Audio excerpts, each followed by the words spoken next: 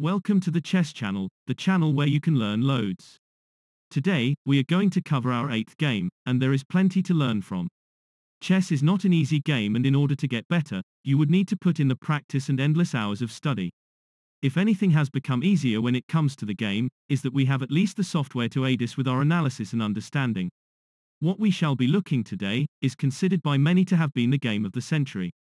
It was the encounter between Donald Byrne and Bobby Fischer and was played back in 1956 for the third Rosenwald Trophy. For those who are paying attention to detail, there is a problem with the thumbnail used in this video. Can you spot it? It's the very photograph we used in it. Bobby Fischer looked nothing like the thumbnail, but this is what Bobby Fischer looked like when the game was played.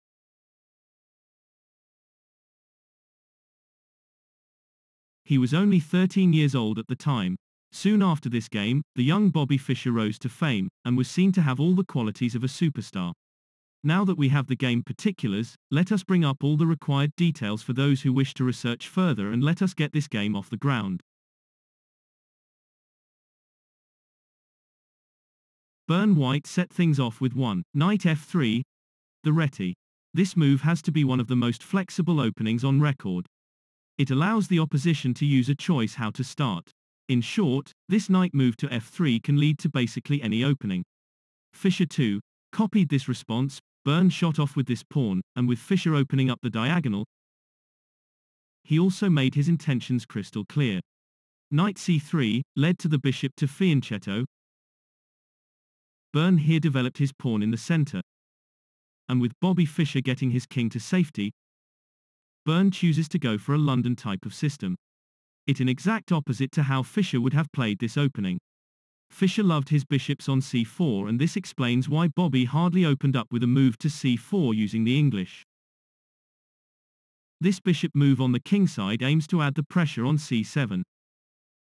Allow white to jump the knight into b5, and black is normally forced to bring the knight into a6 to cover. Fischer brought up this move and was very happy going up against the king's knight variation in the English. Queen b3 to stop the taking on c4 did not help. Fischer traded the pawn, and with Byrne capturing, he has now the attack he wanted on c7. How would you deal with this threat? Knight a6, as we mentioned before, is playable, but after this hypothetical thrust in the center, there is either c6 or even c5, and this attack on c7 is now neutralized. Another option to go for would be to bypass anything like c6, c5 and knight a6 and try possibly something like this attack. Should the pawn come off?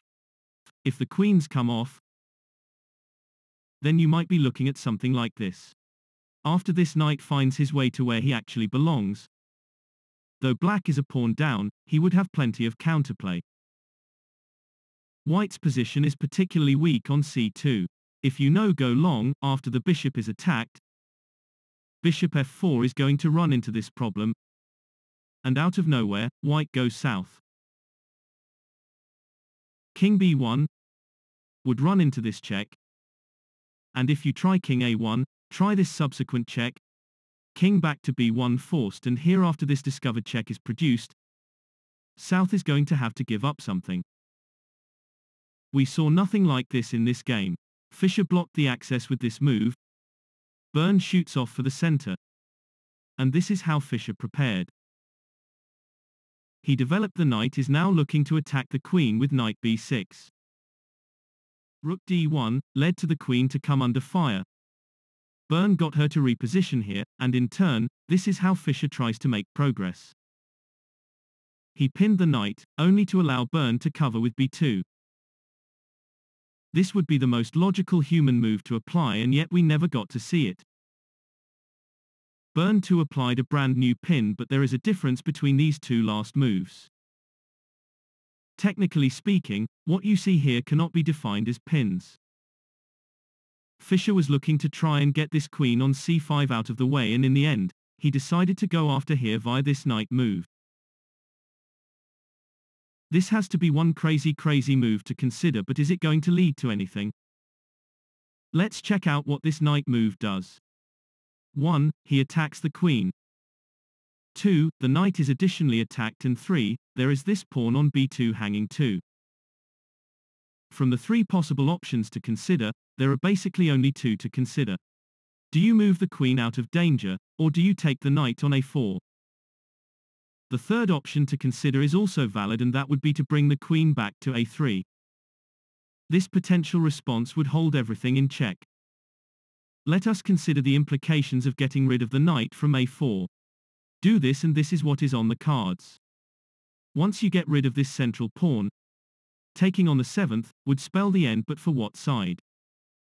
The trade of queens would not be forced. Instead, come in with this check, and this knight now on a4 is toast. A response such as b4 will lead to the knight to come off, but this knight in the center of the board is most likely to fall next. However, the big problem here with white's position rests with where the queen is standing. Rook e8 is met by this response, and before you're even looking to bring this bishop into f6, this is what you need first. Once this bishop is eliminated, if you capture with the pawn, after this bishop finds his way into f8, this would be it. Okay, this is one variation to look at which the game could have followed. Byrne saw exactly what was coming, so as soon as his queen come under fire, this is how he played it. Fischer having his knight attacked in 2 ways, the way to minimize any potential damage would be to either back him off to safety or go on and trade.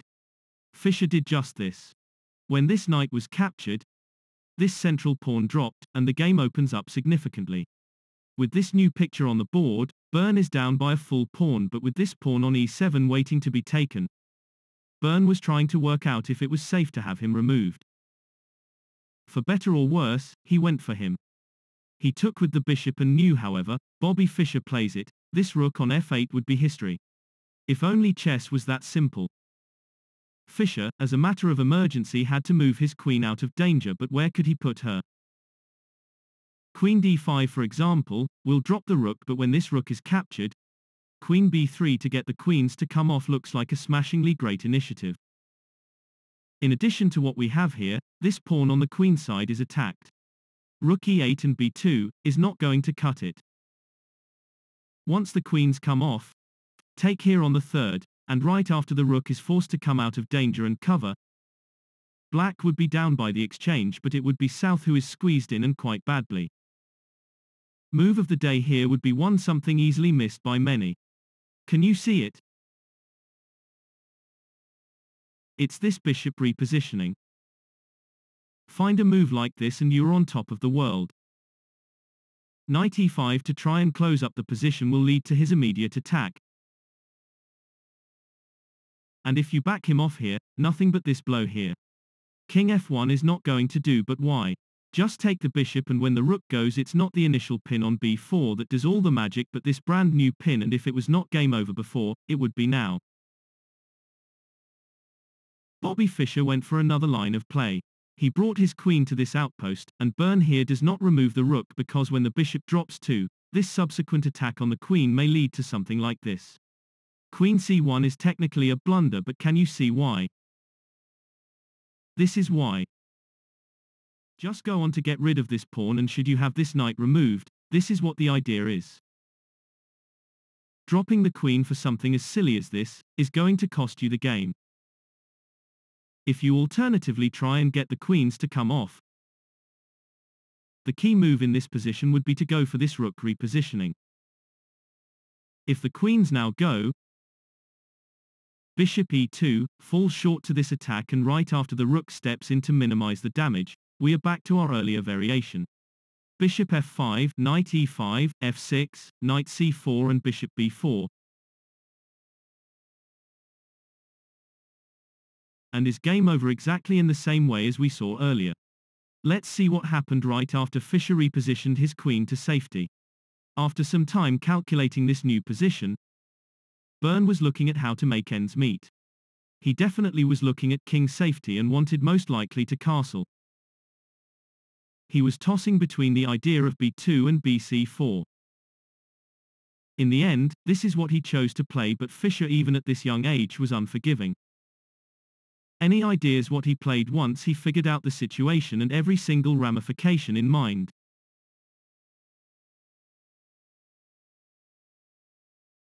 This is what he does, and this has to be why Fischer had to be the master of this very game. There is no one on the planet who would not go on to get rid of this knight, but does Byrne go for him? He had 2 and something clicked and leaves this knight standing. So what caught his eye, and why does Byrne delay the taking of this knight? Well, if the knight is eliminated, after rook e8, queen e3 to save the bishop, runs instantly into this problem, and this is how far this game comes. However you choose to play it, white gets busted. So just before the knight was considered to be removed, Byrne came up with this attack on the queen and adds plenty of spice on the chessboard. Any ideas on how Fischer made or tried to make progress? His queen is under fire, and the knight on c3 is hanging too. One something to consider would be to come in with this timely check, and when the king is pushed to f1, queen c7 can be played. However, drop the knight in the meantime, and it would be Fischer trying to play catch up. So obviously, if you try this avenue of play, black would be done by quite a lot. So if we just return to where we left things at, what on earth did young Bobby Fischer do, and how did he try and remedy the situation? Okay, he first came in with a check. Byrne forces the king to f1, and by losing his castling rights, any idea how Fischer replies? What is about to follow has to be not the move of the day but the move of the century, and this is probably the game was coined as the game of the century. It had to have a Bobby Fischer signature, and this had to be the moment of truth. What move did Bobby Fischer execute, and most importantly why? Let's look at some what-ifs. If you try this knight move, if both queens are traded, however, you choose to move on, both bishops on b6 and c4 are under fire. Since you can only save one, the logical conclusion would be to save one and surrender the other. One alternative would be to take with a check, and when the king captures this bishop, now you can back off this bishop to c5 to attack the knight. The other way to do it would be to try this avenue of play. If you take and take, what you manage is at least to gain 2 pawns for the bishop, but the end result is not bound to change. If you choose to get rid of the bishop from a6, this potential attack on the knight will lead to his retreat, and this alternate line of play will take you south even faster. However, Fischer stood out from the crowd at this early age for what he was about to reveal, a move which astounded the entire world and everyone who was watching this game and as it was being played. This was that precious move, and he bluntly invites the opposition to basically take his queen. Byrne could not believe his eyes. He looked at this position, and once he calculated he could manage to beat Fischer, who was going to be a full queen down, he does go on to take her down. An instant evaluation of what we have is that Fischer has no longer a queen on the board, but has he got enough compensation, and how can he chip in? The rook is hanging, the bishop on a6 is also hanging, and of course this bishop on c4 is about to be taken with an instant check. So first things first, Fischer got rid of the bishop with an incoming check. Byrne here has no option but to force his king to g1, and if all goes pear-shaped for Fischer, he has at least a perpetual with knight e2. With e2 in full control, Fischer went for this check, and with the king coming back to where he was, Fischer goes on to get rid of this pawn from d4. This takes on the fourth automatically produces a discovered check, which also means one thing. With the king yo-yoing, another check was initiated.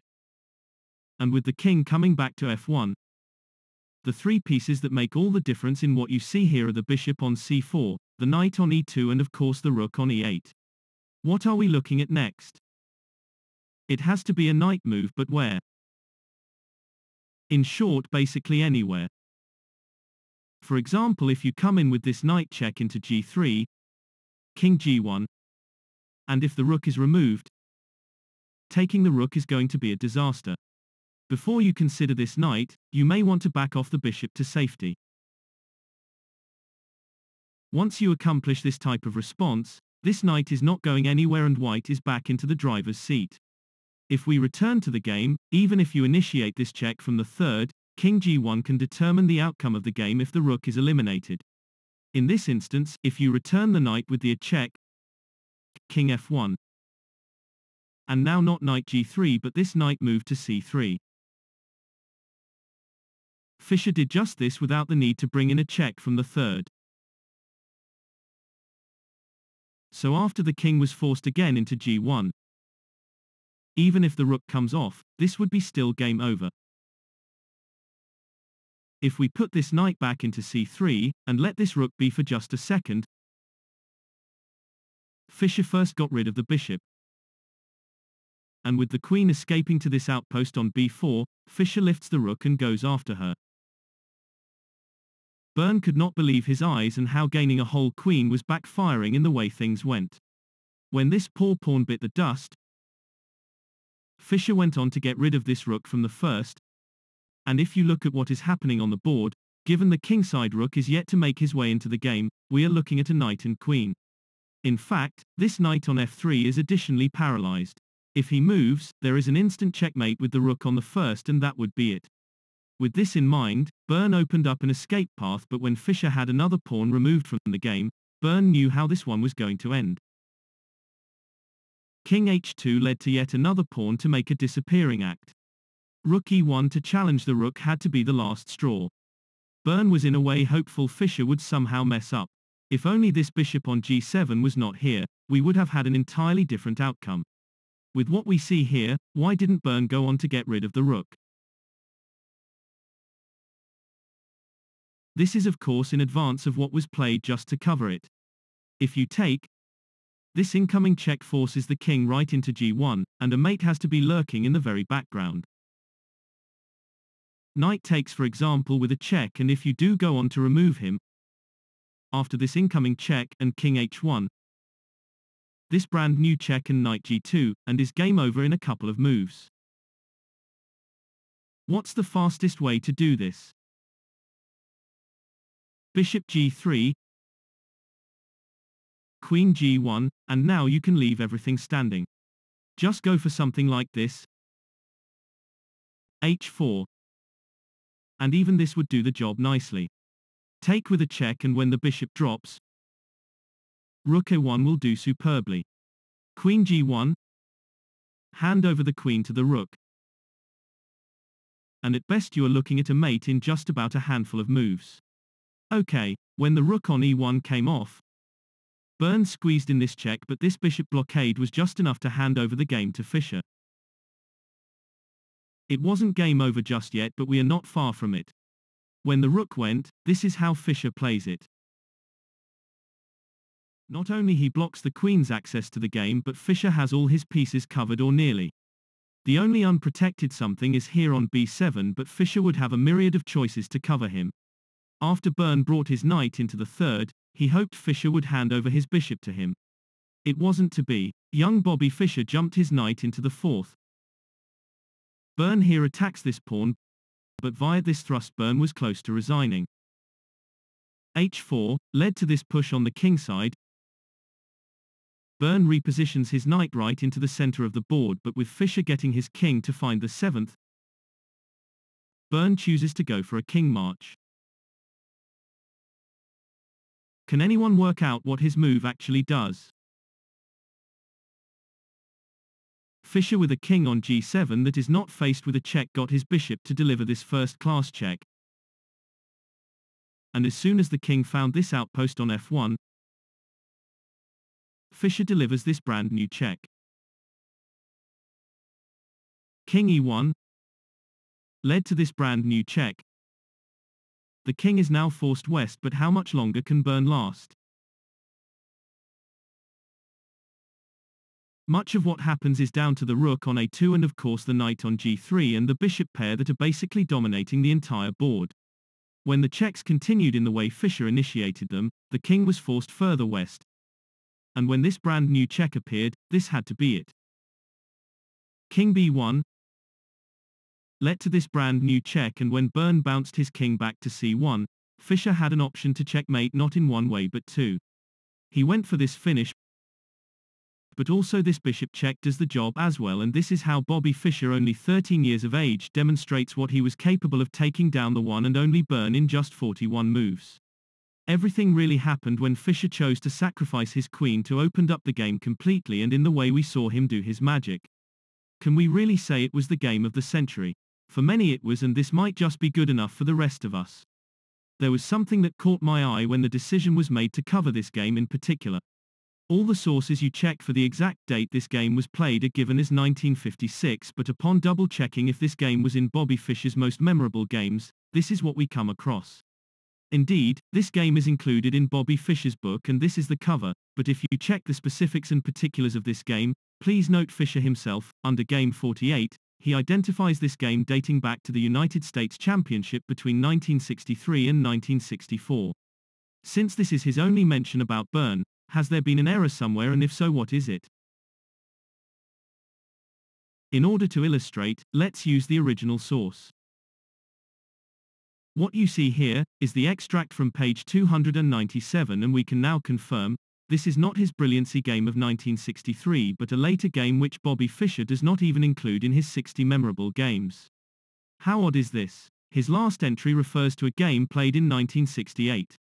What Fischer himself said about his memorable games is right here in the preface of his book. For anyone who wants to read it, here it comes.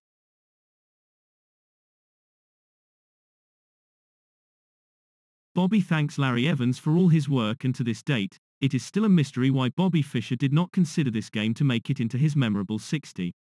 For sure our next edition will look at his brilliancy prize and is again won against Byrne. In the meantime, we do hope you enjoy this game we experienced today. God bless and hope to see you soon.